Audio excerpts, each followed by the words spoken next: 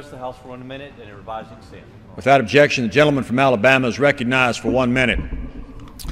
Mr. Speaker, I rise today to ask one simple question to the other chamber across the Capitol.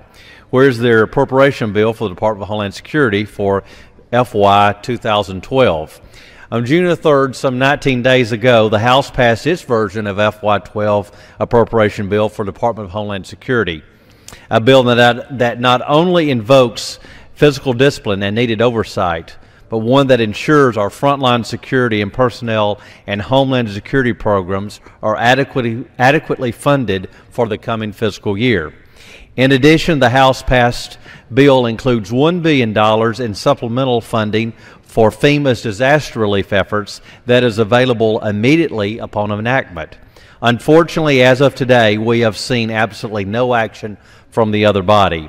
There's no plan, no leadership, and no commitment to physical discipline, security, or disaster relief. The Democrat leadership on the other body was not elected to wait. That is not what the American people elected them to do. Waiting only puts our security and disaster relief on hold.